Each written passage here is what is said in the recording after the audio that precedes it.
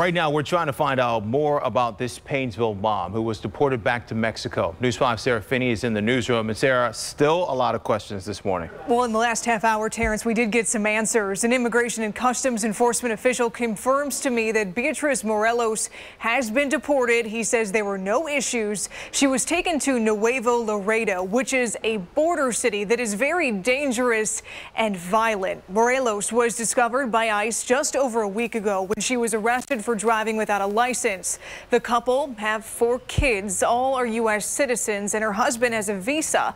The plane dealer reports he went down to Mexico to meet her.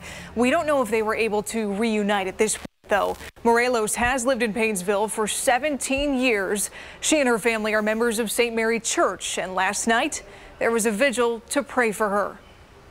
I don't want to imagine how difficult it would be for Beatriz to go back, leaving her children here in this land that promised something when she first came.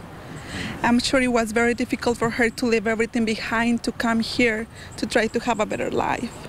So why will she want to go back?